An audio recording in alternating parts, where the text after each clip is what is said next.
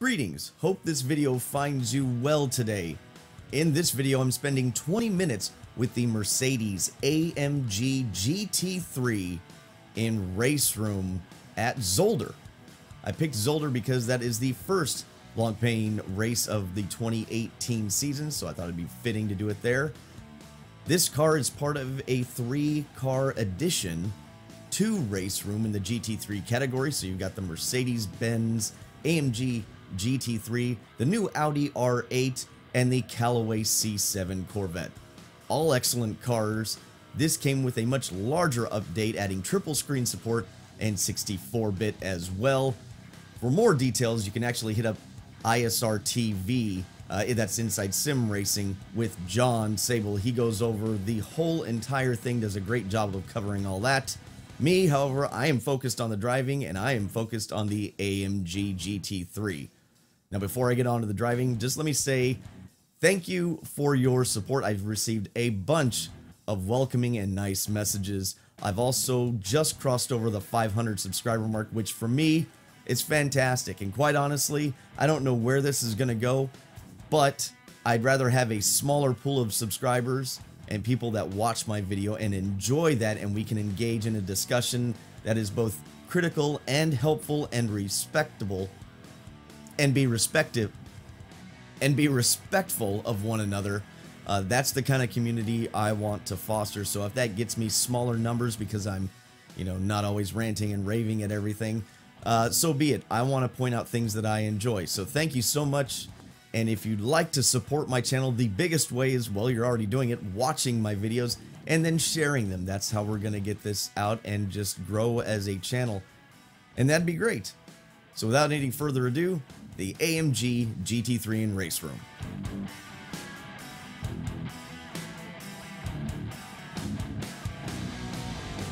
Okay, rolling start, qualified 13th. Waiting till we hit the line, now we can go. AI is at 110%. Tires are going to be a little cold to begin with here.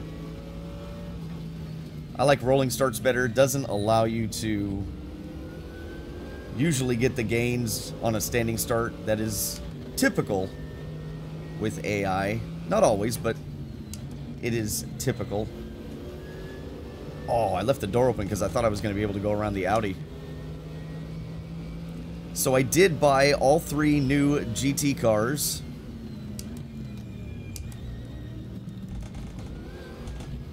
Whoa, whoa, whoa.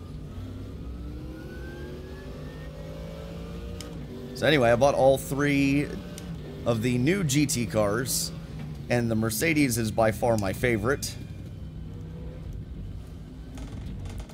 The Callaway Corvette, the C7, and the new R8, I ran roughly the same lap times, but I was considerably quicker with this Mercedes. Just felt more comfortable, and I'm typically more comfortable in a front-engine car as opposed to a mid-engine or even a rear. It just suits my driving style more. And I have to say, but all 3 cars felt awesome. Oh, I got a little... I don't know if that was a bump or the curb. But yeah, all 3 cars feel fantastic. Miss my apex a little. This car just, I feel a little bit more connected with this, and there's no changes to this car. This is right out of the box. I think we're running... I did change the traction control level, though. I changed it to 15 instead of 20 on step 1, and that's what I'm running. Hopefully I can get in a rhythm here and start making some good laps, because it's going to be hard to go forward. I also tried out the other cars. They said they updated the other GT3 cars. That was a little harder for me to tell. Like, I can tell there's a significant difference between the new GT cars, even versus like the older or the past GT cars, like the, well, for instance, the Bentley that's just up ahead of us.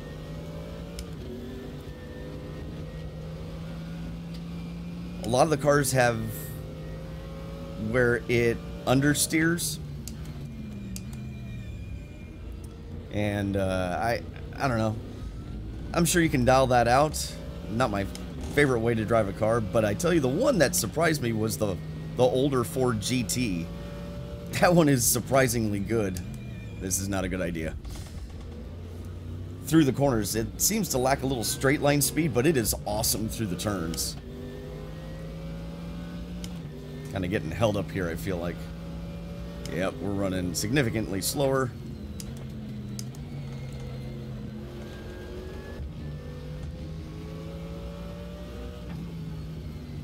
Try just not shifting to fourth there.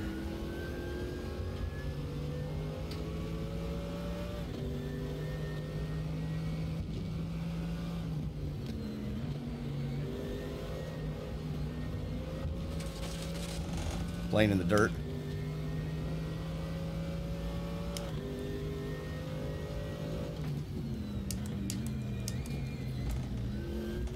There is no pedal reference that you would be able to see. I am using an ultra-wide monitor, that's why things look cut off in my videos.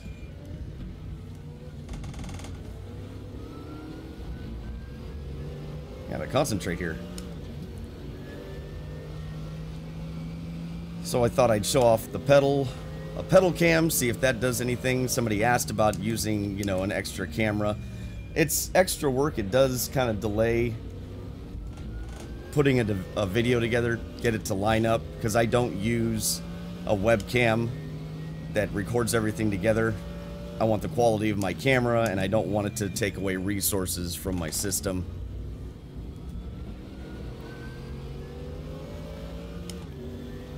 So this is the best alternative, just takes longer, but I figured this was a good opportunity.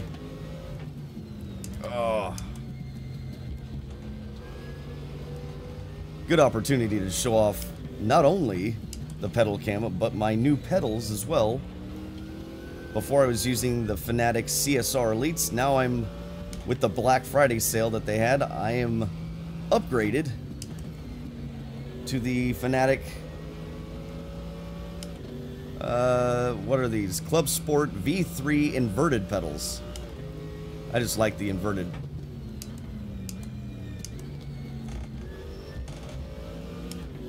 Got to get through there good. Need to go forward. And I am toying with the idea of doing a review. I know that there have been other people that have done reviews about these pedals. I can tell you that it has made a significant difference in my lap times. The best I could do was a 132, I think it was 7. In 4 laps with these pedals, I ended up doing a get this guy under braking, a 131.9, and I've since then done as fast as a 131.2. And it's just the control that I get out of the pedals. I did remove the dampener, and put in the performance brake. Those little, I don't know what you want to call them. Those little, I think they call them springs, but they're little plastic cylinders that have, you know, a different. This is the wrong term, but I'm gonna say hardness to them. One's stiffer than the other, and the length also determines that. So I put in a red 13 and a green 13, which is a medium, and holy cow, I just could not believe the difference in the braking that it makes. And brake is probably the biggest thing in not only sim racing, but just racing in general. I know whenever I would get in a car in the real world for racing, the brakes always kind of mess with you if they don't feel quite right.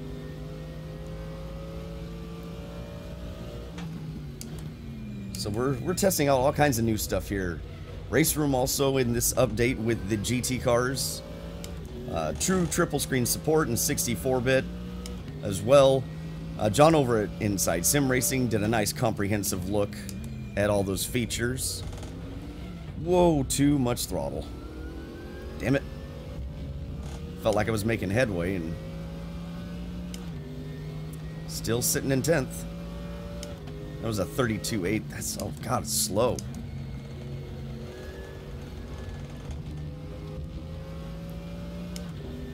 Talking and driving always slows me down, but I like to think that it doesn't.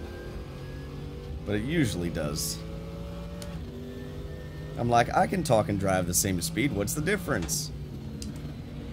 Difference is trying to think about something to say. Okay, we're up there. I do notice myself kind of short shifting this car because I'm not exactly prepared for the RPMs that it can turn. But again, just the way this car bites through the corner, the way it performs under braking, and again, I did not make any changes to this car, so it inspires quite a bit of confidence. Oh, am I gonna get in? Am I gonna get in? Ah! Let's try not to push him off the track. Oh, a little blocky. Blocky. I'm gonna get him under braking. There we go.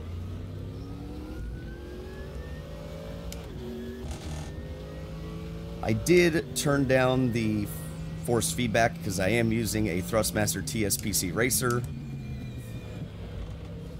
And so I did turn down the force feedback. It was pretty heavy for me, down to 1.5. I'm more interested in the fidelity that happens rather than the outright brutal strength that a wheel can provide. We're almost at the halfway mark. We've only passed a few cars. But that's also in part of tuning the AI to your difficulty, you know, your level, and getting a good race out of the AI. It's no, I don't find it any fun just to walk away from the field. Like, part of this is, I think you can really, depending on the sim you're using, really use it to train how you drive. And you can say, well, there's nothing that replaces a real driver, and I understand that, but at the same point, I think there are things that the AI can provide you with learning how to adjust your line, because usually that's the biggest thing that people don't realize is when you get around other cars, you're constantly having to adjust your line and still try to maintain that speed and then not get sucked into the rhythm of the car in front of you. That's very easy as well. Those things AI can teach you. The finer details about how, you know, a real person drives versus AI, that's where, you know, getting on a server and having a good race with the AI, I've really got to quit doing that. I'm just killing myself getting to the throttle too soon. And then that, and shoving the front end, missing the apex. Brilliant.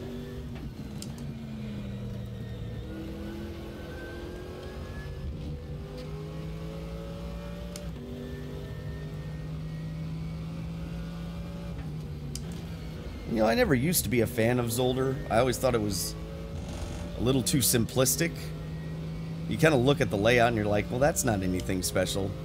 But over time, I actually have really come to enjoy what Zolder brings to the table. It's not so much the technicality of the course, it's the racing aspect that the course brings, which I appreciate. Wow, he really slowed down through there, didn't he? Or I gained a lot of time, one of the two. There we go, that was better. Had to do some safety lifts through there. Oh, I didn't think that was going to work. I was content just following him. Alright. Get him under braking. That is something that these pedals really, I don't know, really make me feel like it allows me to do, is really modulate the pedal well under hard braking. Got about 7.5 minutes left. And it's a combination of things. I don't think I'd be able to do that if the car wasn't so intuitive either. And you can have the best equipment in the world. It's not going to make crappy physics any better. Which, thankfully, RaceRoom does not have.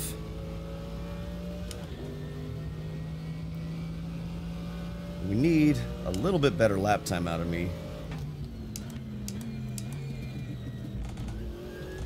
That was better.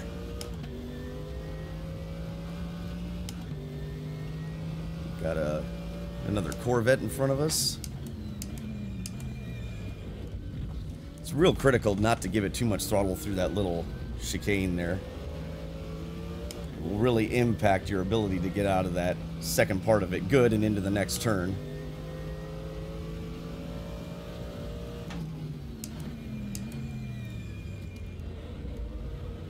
Yeah, just the racing aspect that Zolder provides is really cool. I don't think I'm far enough. I think we're just going to take it easy through here, follow him through as he goes slower than I anticipated. Might be close enough to get him going into turn 1 here. He's going to move over a little bit, 32.02, that's better. I have to give him, I knew it. Whoa! Well, he sailed it in there good.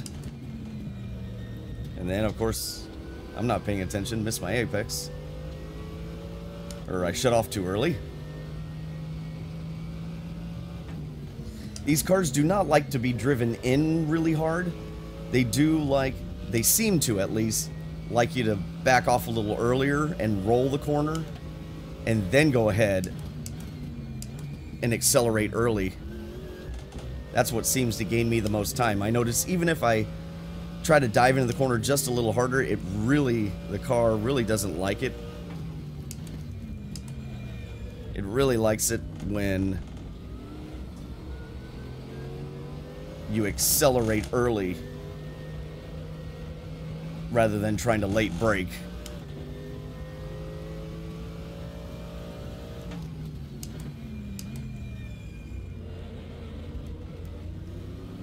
Yeah, I waited a little too long to get on the throttle there. We got 4.5 minutes left. I wonder if we can squeak a top 5 out of this.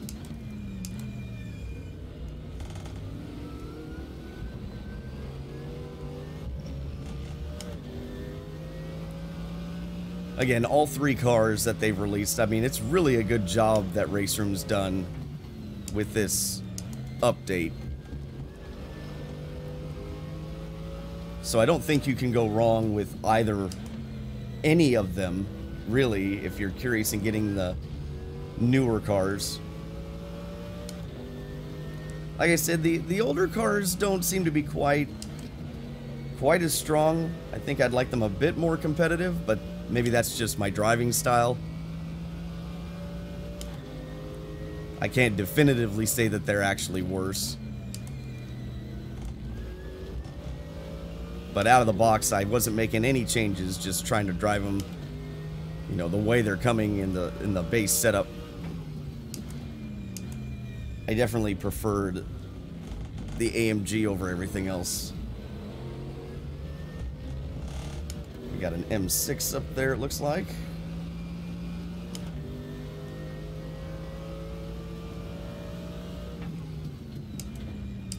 Thank you. A little bit of a dive bomb. Probably not something you should do to a human player.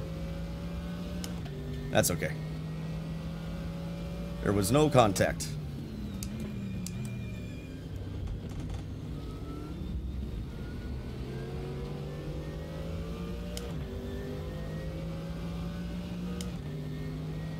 All right.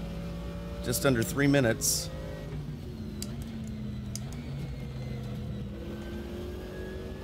Force feedback feels great in this car.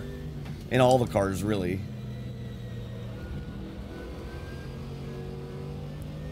RaceRoom just seems to have really, over time, excelled in that department. AI is working well, in my opinion.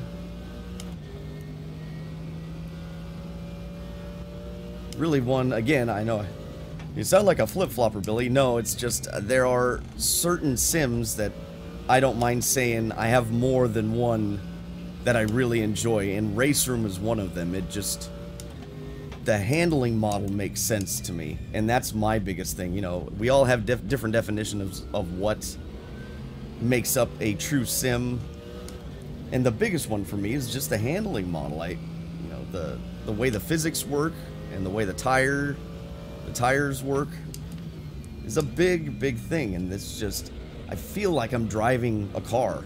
That's my biggest thing. I feel like I can push, and if I step over, I still have a way to recover. You know, there's a certain limit. You obviously don't want to make it easy.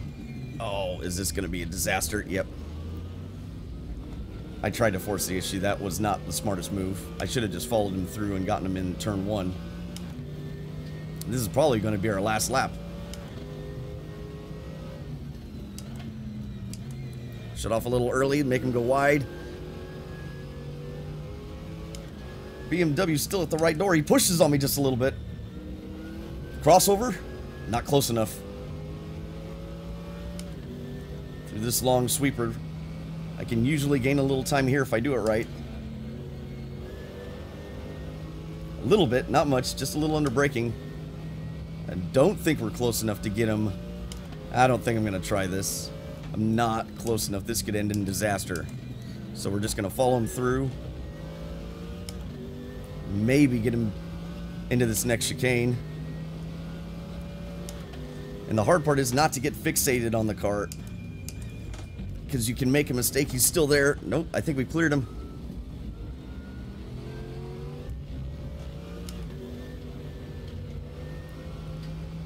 Yep, this will be our last lap. We've made it all the way in the top 5.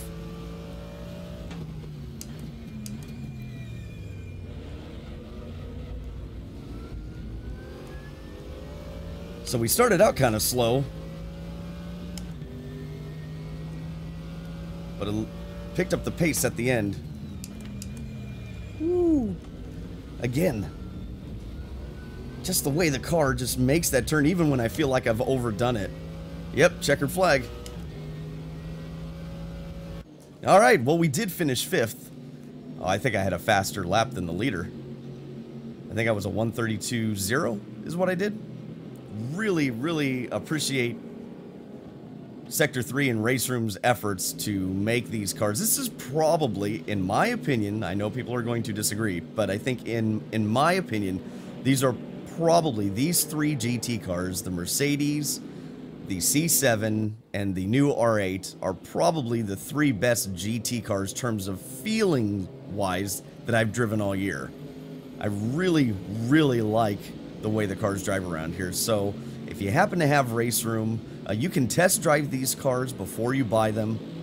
Just overall, great job, Sector 3. I cannot sing the praises enough about this car. 20 minutes with the Mercedes AMG GT3 car in RaceRoom at Zolder. Again, you can follow me on Twitter and Instagram at Strange_Billy. I've been Strange. You guys have been great. Thank you so much for watching. Take care, and I will catch you in the next video.